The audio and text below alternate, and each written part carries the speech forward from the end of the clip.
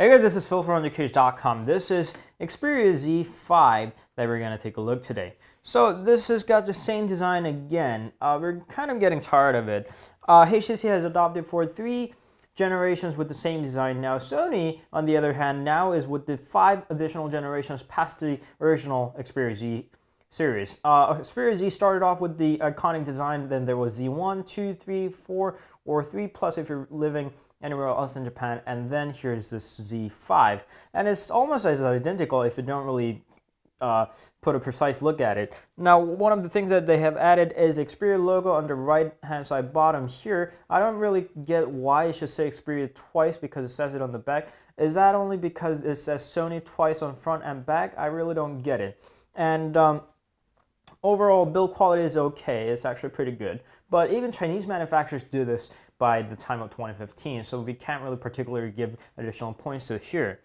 And the volume rocker is here, right on the bottom, thanks to the fingerprint reader that probably requires a lot more space there. And it's really hard to press. We would have liked it to be on the left hand side corner, but they didn't. But we're going to talk about that just in a second.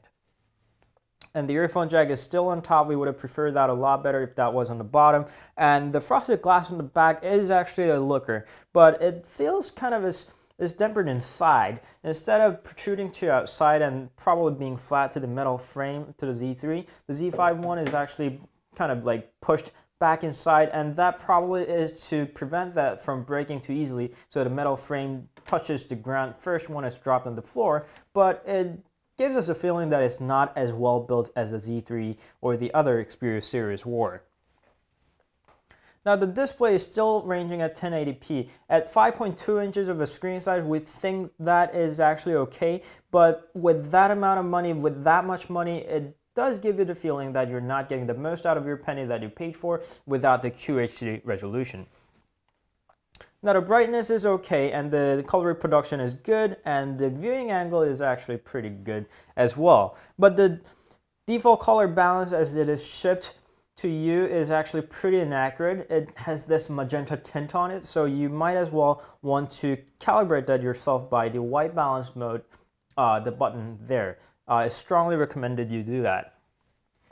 Unlike the audio effects of Sony, the visual effect of it is actually pretty bad. Of course, it's a visual effect. They call it image enhancement, and there's X-Reality and Super Vivid mode. Super Vivid mode definitely is out of the topic today, but even the X-Reality, it distorts the image too much, and it distorts it to the level that our eyes get sore. So it's strongly recommended if you're feeling uncomfortable by any chance by the image enhancements.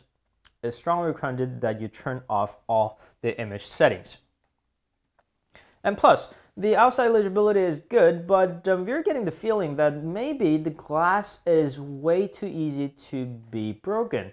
We have attached 2 tempered glasses on these guys with different manufacturer of the tempered glasses, and they broke in almost identical pattern. On the forum, there's a lot of people talking about the glasses breaking by themselves. We don't really by 100% agree to the breaking by itself terminology, but it is definitely prone to breaking a lot more easily than the other guys. We mainly think that this is because of the too tight of a squeezing between the metal frame and the glass covered by the metal frame. Now, talking about the call quality, Xperia has never been one hero for the call quality, and the Xperia Z5 is no exception. The call quality is actually okay. It's not as bad as the predecessors are, but you still wouldn't want this as your business phone. The call options bring you a lot of enhancements, like the slow talk that slows down the participant's voice, so it's easier for you to listen to the faster talking if you ever need that. And there's equalizer that brings you from normal to bright voice, and that's pretty good, but still, I wouldn't use this for calling too much. Well, considering it's a phone, it's a pretty bad thing. And sound effect is one thing that I use Sony for a lot. And audio settings, here is sound effect that brings you a bunch of equalizers. Unique is my favorite, but the here is the clear bass there. It boosts up your bass very clearly without distorting the bass sound. And there's even automatic optimization that was brought from the Z4 tablet in the first place. it brings you, it analyzes your earphones. There's a preset of the earphones that it knows, and it brings the optimization to specific earphone that you have plugged in. We were not exactly a big fan of it, but it's there. Surround sound, not a big fan of it, but there is DSE HX that upscales the audio file, so it gets you more detailed. That's not exactly the details, but it's supposed to get you more clear and detailed sound artificially. So it's there, and it does support the noise canceling. If you go to accessory settings there, if you have a compatible earphones, and it even supports the LDAC. That is a higher bitrate wireless sound, so it's even better than the aptX. If you have a compatible headphone, there is a small range of the lineup from Sony themselves. You'll be able to enjoy a whole higher quality sound through wireless headphones. Now the problem here is that since its update, lastly, it started with the very last build of KitKat, but they dropped support for the global sound effect, which means that you'll be limited to Sony's own music app, which got changed its name from Walkman to Music, Sony's own music app, or the very limited supply of the apps that support the global support the sound effect. So if you're using any other third-party apps or the video apps that does not get support by Sony, you won't be able to enjoy the sound effects, which is really good. So that's a little shame on that, Sony. It doesn't seem like they're ever going to fix that. I think they're intending to drop the global sound effect support, so that's that. Now talking about the camera, the DxO Mark Mobile has given it the top mobile camera it's ever tested, but we're not really sure if it's that good. It's definitely better than the previous Xperias. They had a terrible camera, but it's still a lot better than the previous one, but it still sticks to the Superior Auto. Now, Superior Auto is supposedly analyze the scene that you're taking and choose the scene according to the object that you're taking photo of, but it rather does a very lousy job at doing it, and it forces you to take a photo limited to only 8.3 megapixels compared to the 23 megapixels of the entire pixels that you have. So it's very strongly suggested that you switch to manual every time you take a photo and do nothing. You don't have to go manual, you don't have to be calculating everything, just switch manual and take a photo. That still is a whole lot better than Superior Auto. One of the things here is that you cannot set manual as a default value when you launch a screen. So let's say that you're in manual, you take a photo, you leave the screen, and you get back into camera by any chance, is set back to the Superior Auto. Unless you root this guy, you'll be stuck to Superior Auto every time you turn it on. The focusing is very fast. The focusing moving is very fast, and low lighting condition photo is really good too. But we're not really sure if its digital zoom is as good as Sony claims it to be. They say 5x digital zoom is now crispier than ever. It is crispier, but we really don't think it's anything better than just having a sharpened filter on top of the photo. It's good camera, it's good, but it's not as good as Galaxy S6 or the G4 or the other competitors in the market. We think it's better than the iPhone, but not as good as the other higher spec Androids. The front-facing camera is definitely better, but it's not as good as the competitors like the Galaxy S6. Namely, that was really, really good front-facing camera. Now, the performance-wise, it has Snapdragon 810 built in. By talking about the Snapdragon 810, it's a real beast. It's real beast in performance, and it's real beast in the heat issues as well. Talking about the heat, Sony has done everything they could. They added up the heat sink, they had the thermal paste, and they had throttled the CPU. They didn't throttle it that badly, which gives you plenty of performance on this phone, which leaves you with a lot of heat on the backside over there. Sony has always had a problem with the heat management, and the Xperia Z5 is no exception. You'll be able to feel the heat even though November is turning into mid-autumn now. It still is hot. Web surfing, movies, and 4K video, definitely everything brings you plenty of heat on the back, so you don't freeze out your hand. Definitely not a good thing. And one of the things that we were disappointed with is that it's got 3 GB RAM instead of 4 GB that they could have added. And with 3 GB of RAM, that is okay for the Full HD device, but we still hope that with that much of money, we could have gotten the 4 GB of RAM.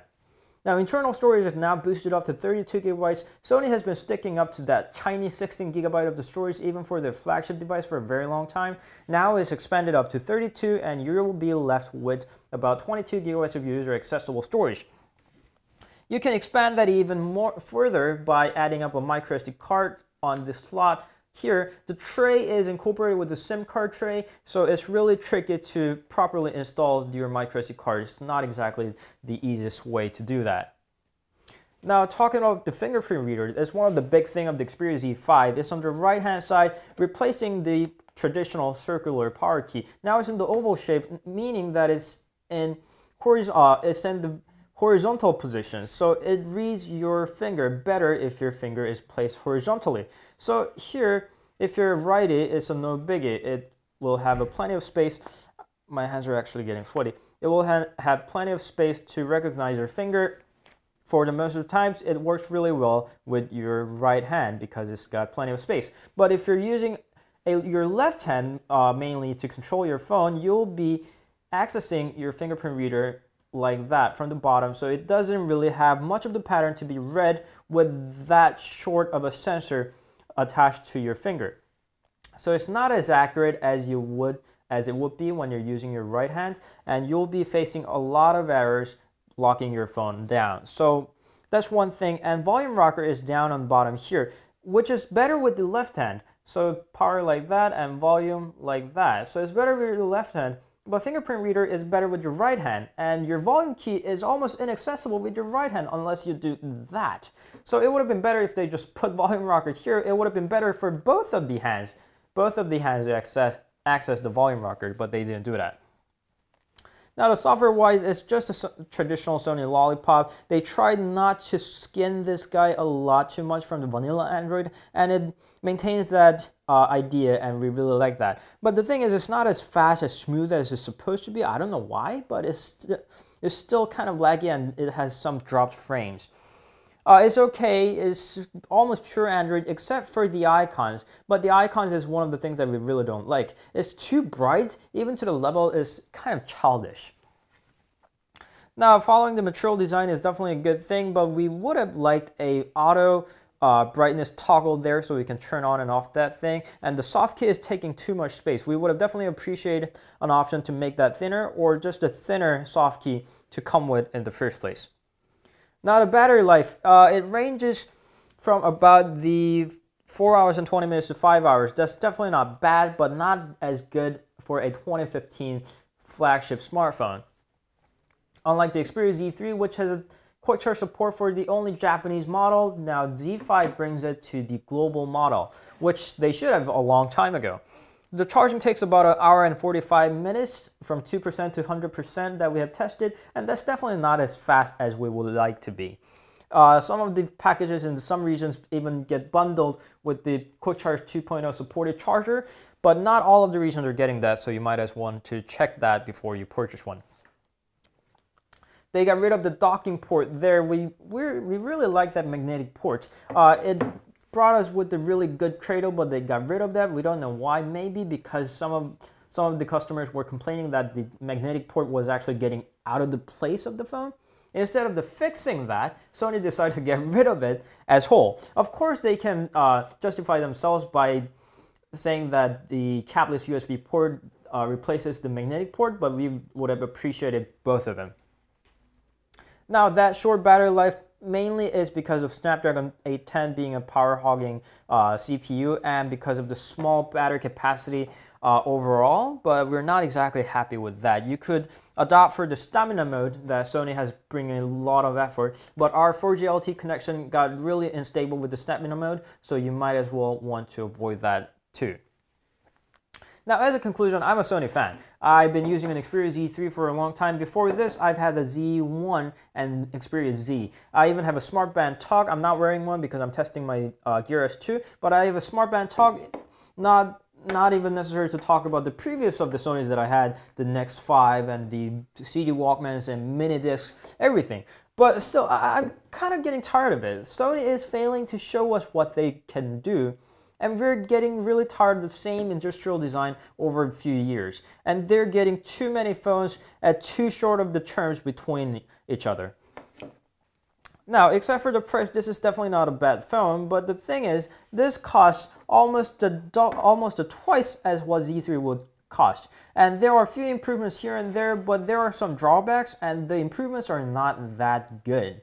So if you're thinking about getting a Z5, we would rather suggest you to get the Z3 for a lot cheaper price, if you have to get a Sony, that is.